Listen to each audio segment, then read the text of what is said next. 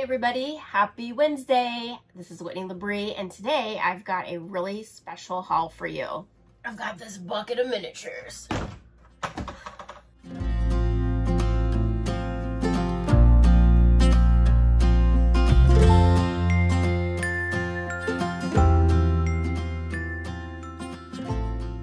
All the items you're about to see can be purchased on my eBay website at Whitney LaBrie Events. So the other thing I thought that we would do today that might be kind of fun is I want to answer some of the questions, the top questions that I get a lot on my haul shows.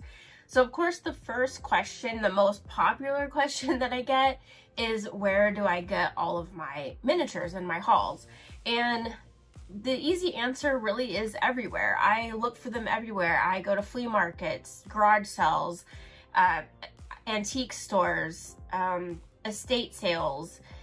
I find them online. I find them on Marketplace. I find them, of course, on eBay and other auction type of websites. And then sometimes they're given to me as well. Where did I get today's bucket from? Well, someone owed me some money because I'm gangsta like that. Just kidding. I'm not a gangster.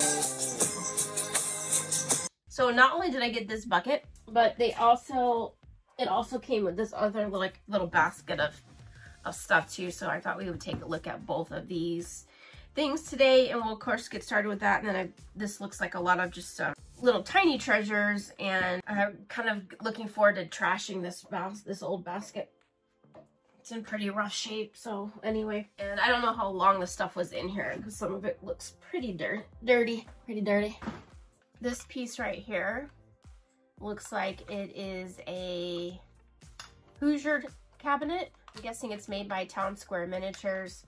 It's cool because it has the pull-out cutting board. It's in good shape. It's not very old. The hardware and everything seems to be in really good shape. Nothing inside.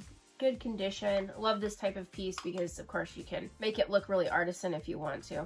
And, of course, add a ton of really fun stuff. But, you know, actually, that one drawer seems to be a little off. It just needs probably to be adjusted as far as... I don't know if you can see that. It's like a little crooked. I think the hardware just needs to be adjusted. Next piece is this ice box. And I'm guessing they're pretty close to the same finish. It's nice. It has the ice box top hatch on it, which a lot of times is missing on these. Ice box looks really good on the inside. Then the refrigerator has the shelf, refrigeration portion, and then the bottom tray. Oh, with a cobweb. You know, a little added bonus feature. Also guessing Town Square Miniatures.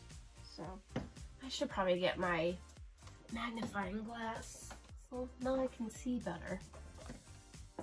Anyway, I always have to use this. Obviously, I'm vision impaired. So here we have a sofa. Oh, this has a different symbol on it that I've seen. So you can see it. It's got a plaid, very dark. That's definitely blue. Plenty of little hairs and stuff on it too. I'm guessing that this person probably had a dog or a cat, so I'm gonna definitely need to do a lot of vacuuming of this piece, but I'm not seeing any staining, and the piece itself is in really good shape. Oh, this is the matching. Oh yeah, this is way better. The other one was just missing. How funny. Okay, I see the wings. So this is Concord. I guess I should have probably known that. Great condition. Just got some fuzzies on it, and dust. But guess what? I don't charge extra for dust, so we're good. A cabinet here in dark walnut. A little bit of dust. Nice bookcase area here. Sometimes you gotta check and see if you have missing things. Like, it looks like this might have had drawers in it right here. But a piece like this, you know, you could easily make it into a bookcase and cabinet, you know, so not all is lost on that, right? So still a nice shape. Has some nice little details up here. But, you know, we're only at the top of the bucket, so who knows, we may find the drawers. All right, just a nice corner cabinet. I like this sort of cabinet with this extra little fun niche at the top, the little rounded niche. And let's see if... I swear to God that this is supposed to happen in every haul, where I pull at least one drawer pull or door pull right out of the freaking door. All right, at least it went back in easily. I should probably have like a little file or something that I use instead of my fingernails, but here we are. So anyway, looks great. Walnut finish, good condition. Again, just a little dirt. A little dirt. A little dirt never hurt anybody. I know, I'll tell you, all these hauls, my hands end up looking disgusting. Disgusting. Just a dressing mirror here. Nice little dressing mirror. Everything is in order. Like, it has the pivots, the pivoting nails. Again, no name brand, but so far this all looks like Concord, Town Square, probably a mixture of Shackman in it as well. Oh, this is nice. Ooh, okay. This is a really nice baby crib. Look at that. Got the red velvet insert. That is really pretty.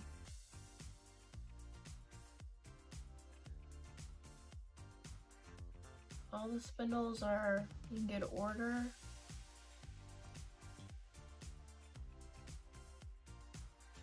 Let's see if that little base doesn't pop out, but you could easily, if you didn't like that color, just put in some other bedding on the very top that would easily hide it, because it's got a little bit of a lip down in there, so you wouldn't even see the red poking through. Although the red isn't bad. It isn't bad at all. Just obviously the whole thing needs dusting. I have seen this piece, but I actually haven't ever had this piece in my collection, so this is really kind of fun. I'm guessing this is the pillow. The pillow came with it. So that's nice. It's just open on one end. I'm assuming that goes with that, unless we've got some other pieces in here that have the red velvet. All right, an end table. A little round end table there.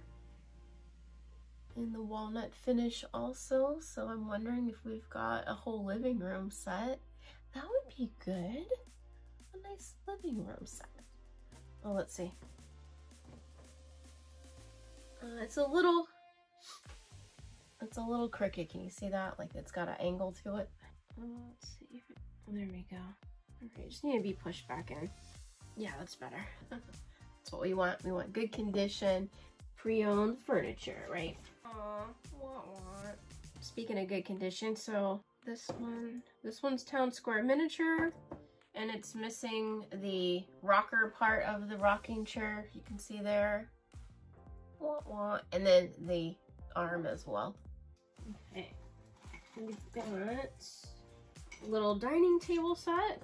The classics table. You know, just a regular standard little kitchen table, 3-piece. Another side table. It's a standard little walnut finish side table. We've got that. Here is a dressing table. It's a really cute little dressing table here. Little drawers, they don't come out. They kind of look like they would come out. Ah, they do! Alright, look, tiny little drawers. Alright, we'll push that back in. I just feel better that they open. Alright, we've got a little pineapple decal right up there at the top. The mirror is in good shape from the back. Okay, let's see, I'm not seeing any damage or glue backs. Yeah, just dusty. And then all the drawers, of course. And that one piece of hardware. Next piece, sink. With counter and... Why do I still keep trying to open things? Of course, the cabinets there. Missing one little spout up here. Missing the little spout, but everything else... You know what? That's interesting. That's not... That actually I think is like a plastic top. Which it might be better, because a lot of times I'll see the same piece, but it's got that ceramic one. And I don't know what it was about that set, but a lot of the times the porcelain top kind of comes in and I don't know if the glue or the wood begins to contract and expand, that it starts pushing that porcelain up. And I see a lot of them that have issues where they're lifting off of the top of this same style sink. So I don't know if this one makes it better, but it's in way better shape. You can see that it's not lifting at all, aside from it missing the water spout. All right, here's a little, almost like a slightly bowed or Bombay nightstand or end table. Town square miniature, 2-drawer, very cute, walnut finish. And then we have another 3-drawer nightstand, also town square miniature. Nice piece, no damage. We've talked about town square miniature in the past. I'm not, you know, it's not like an incredibly high-end furniture, but it's great inexpensive pieces for people who are starting out, people who really like to customize pieces themselves and make them their very own, because you can just take an inexpensive piece and then go crazy with it. You know, you've heard me talk about that before in other hauls. But, you know, this is another great little 4-drawer chest that, you know, you could sand down easily and just refinish and make it whatever color you want. I like a lot of the painted furniture pieces, so you can see that. And then the town square miniature symbol on the bottom. You know, dusty, of course. Here is a little coat rack. Little coat rack right there in walnut finish. Not in bad shape. Has all its pegs. Oh, here's the, it is broken. A little, it's the faucet that goes with the sink, but it's actually missing the spout portion and the top, so broke. But this is cute, a little baby potty. And it's got the actual pot inside the little chamber pot thingy, which is nice that it has that, because those are usually missing. But now I see why that it actually is not missing, because it is kind of in there really good, which of course is why it's not lost. Anyway, also town square miniature walnut finish. Some beds. Let's see, we got a twin. Is it 2 twins or is it a bunk bed? It is a bunk bed. Oh my god, did you guys have bunk beds as kids? So I luckily had my own room, but my sisters had bunk beds in their room, and we used to, I mean, a bunk bed was basically a treasure trove of imagination, right? We would cover it completely up, and this would be like our house. It would be a ship. We would have, it would be a tree house. And we were always jumping off the top, much to our mother's dismay, you know, and of course we fell off of it a couple times anyway, but we had a blast. So this is a really cute little set. Decent little floral pattern on it. Not in horrible condition, just a little on the dusty side. But, you know, again, you can alter this and make it whatever you want it to be. It's nice that these are easily removable, so you can put your own mattresses in and bedding. I don't know if it has a ladder, but that would be a cute addition to have a little ladder on the side, you know. Add a family pet to one of these beds. Yeah, super cute. A lot can happen with this piece. Here is a wardrobe. And it does not have a dressing bar inside. It just has shelving, so this would be a great linen closet. You can use it as a linen closet as well. Very cute. Also walnut finish. Everything's intact. The integrity is there. Yeah.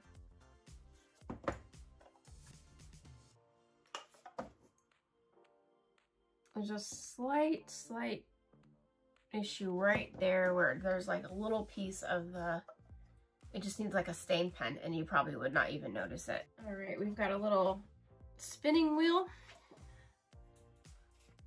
with the cotton ball right there, and I don't know if that was the original pull, but oh, maybe it is. It looks like it might be original. Anyway, every time I see these, I think of Rumpelstiltskin immediately. I don't know why, I just do. I will always think of Rumpelstiltskin when I see these. I should make it like a gold little ball right here. Anyway, am I the only one? I don't know. And then we've got a curio cabinet, and of course this is Town Square Miniatures. Yes, open smooth. Aside from it being a little on the dirty side, it just it's in good shape. It's in good shape. And these are plastic. Yeah, it's in good shape. There's no like cracks or anything. It doesn't really feel loose either. So, you know, even though this was all in a bucket, I'm actually surprised at the condition, that it's not the worst. All right, and then this is a belter bed here. And you can see that there's issues here with this mattress, that looks like it has like accumulated some moisture. It needs to be replaced. And here is the pillow also that goes with it. So you can kind of see. I don't know if you would. I mean, I guess you could try to clean it, but that mattress is in there pretty good. I mean, honestly, I'd want to replace it. But the piece, you know, it's got a little bit of rub marks. That would be just, I would just take a stain pen and go over it, and that's it. Okay, and another question I get a lot of is about how I price out my miniatures, or how I figure out the pricing. And basically it just boils down to the fact that I just do a lot of research. You know, on pieces like this, most of these are not incredibly rare pieces by any means, and so it'll be super easy for me to locate the pricing on these. But a lot of times I will obviously do my research on eBay and see what prices have, or see what items have sold for recently. I certainly don't want to be the highest priced item. I don't want to be the cheapest price item. You know, I need to also be very respectful of other eBay sellers and where they're pricing their items, because the last thing I want to do is devalue these items and upset other sellers who are trying to make a full living off of their eBay sales. For me, my eBay site, or my eBay store, actually supports my YouTube channel, because I don't make really anything off of YouTube, despite I think a lot of people feel like, you know, there's a lot of money to be made on YouTube, which certainly there is. I am not anywhere near that at all. You know, I mean, I dream of that. I mean, a girl can dream, can't she? Dream. But that's how one thing kind of helps me do another thing. I actually do have a full-time job that I enjoy, and I do that obviously full-time. So that's how I price out my items. I'll make sure that I look and see what they have sold for recently as well, because something that may be really valuable today, in the next 6 months, it could change, certainly. Artisan stuff, when I get really nice pieces that are one of a kind, I do a little bit more research on that. I try to find as much as I can out on the artists themselves, see if they're still around or not. Obviously, that's going to make a difference in how much of their product is still available. And then I'll always reach out to friends who are in the industry that can also help me with that. You know, obviously, yeah, I can't know everything about every artist, although I wish sometimes I was like Matrix and you could just download it and I would know everything. That would be amazing, but obviously that's not how that works. So, so basically research is the answer, is the short answer.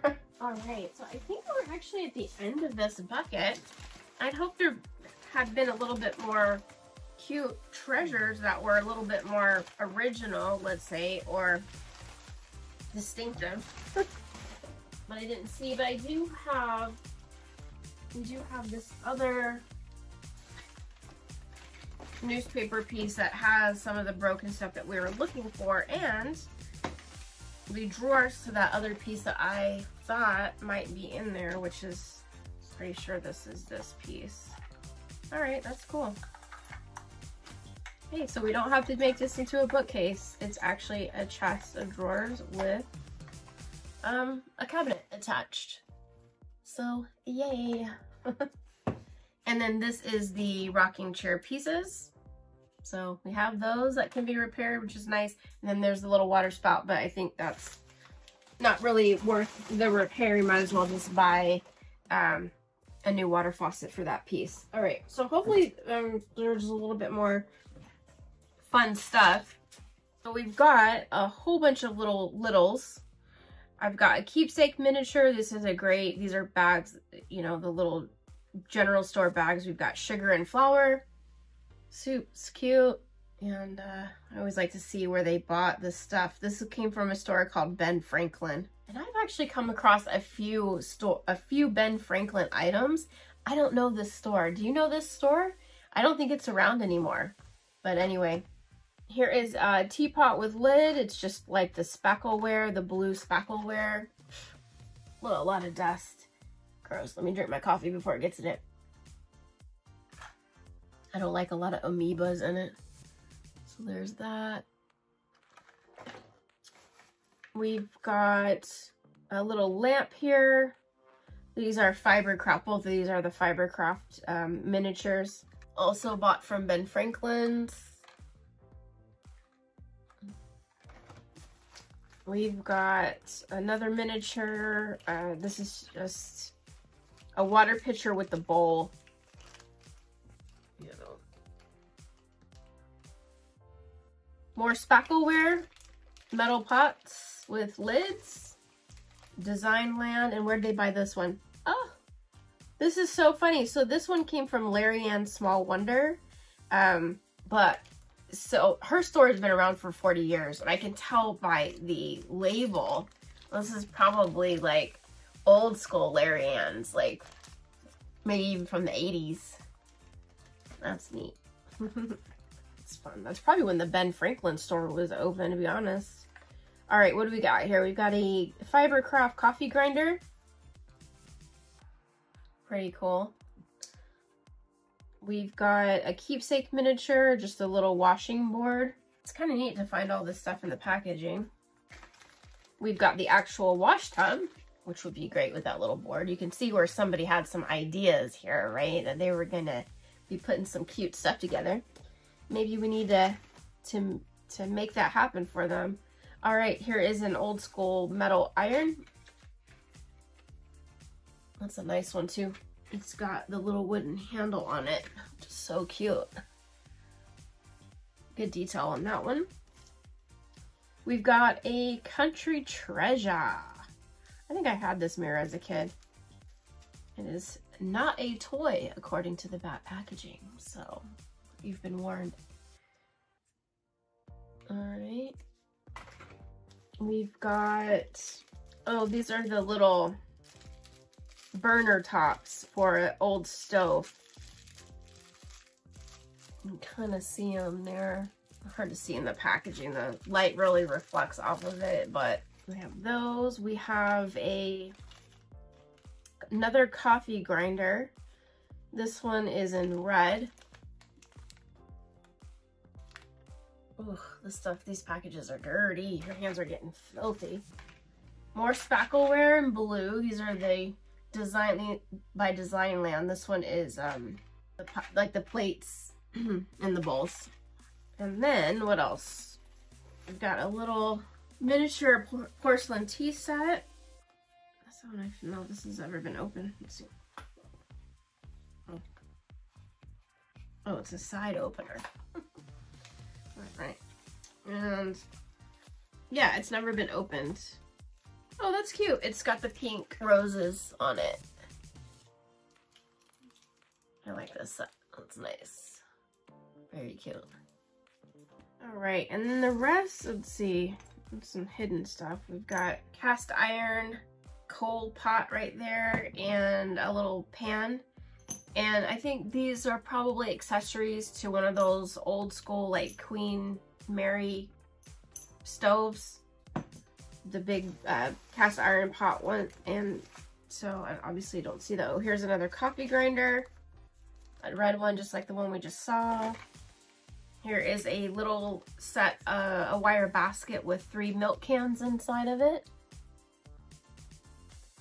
And then another of the vintage lamps with the gold with the hurricane top on it, the frosted hurricane top. All right, and then it looks like somebody's plans here.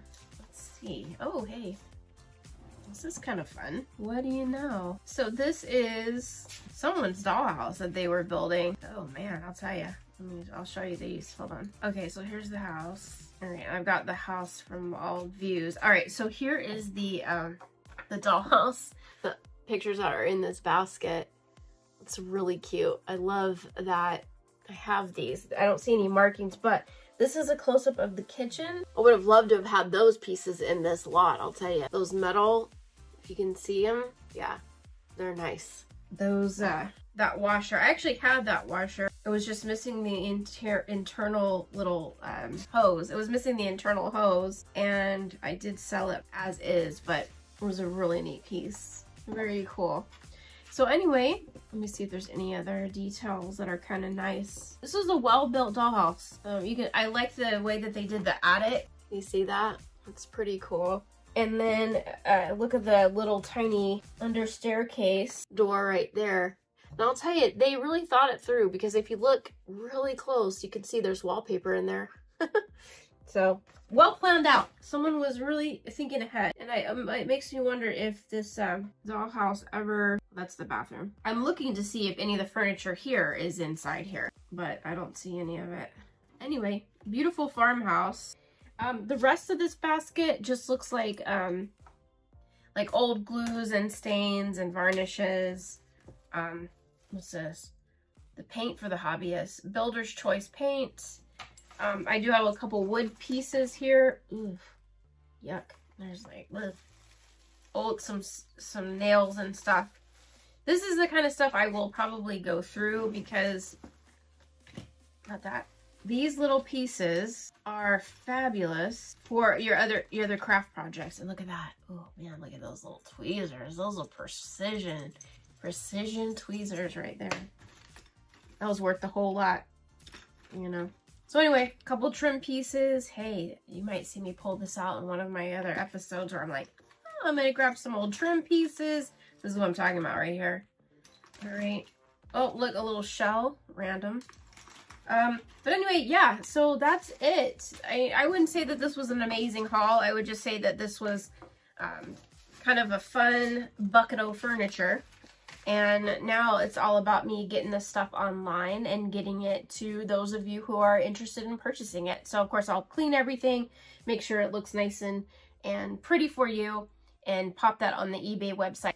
All right, so if this is your first haul with me, then the important thing to know is that all of the furniture that you saw here today and any of the smalls will be posted on my eBay website for you to just jump right on over and purchase this and any other treasures that you might find in my store. The last question that I wanted to answer today is a question that I get quite often too, and that's how do I store all this stuff and where do I put it? So you can see behind me all of my little cubbies. And basically what I do is after the haul show, I will clean everything up, make any repairs if I need to, although sometimes I just sell the items as is. And then I photograph everything, and then I will organize it right into rooms, like children's rooms, dining room, kitchen, and then I just put it in the coordinating bin so that I can easily locate it once you've purchased it. And then that's basically it. So those are the top 3 questions that I get asked during my video hauls. So it wasn't the most amazing haul that I've ever had, but certainly I am always on the lookout. Hope that you enjoyed today's video haul. I'm hoping to get a little bit more vintage items for our next video haul. We shall see. I hope you have a great rest of your week, and I'll see you next time.